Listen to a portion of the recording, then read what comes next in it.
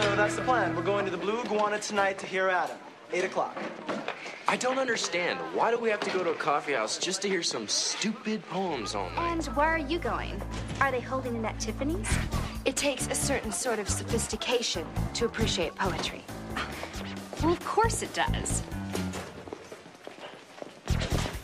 8 o'clock, was it? But my refrigerator did not want my ice cream. Nor my yogurt, nor my fat-free juice bar.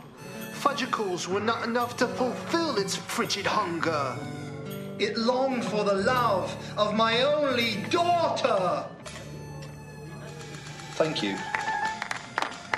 Did anyone get that? No. The refrigerator symbolized the cold reality of our society, which has become numb as a result of modern technology. It's obvious he's using his poetic license. It ought to be revoked. And now for a different perspective, Adam Buckman.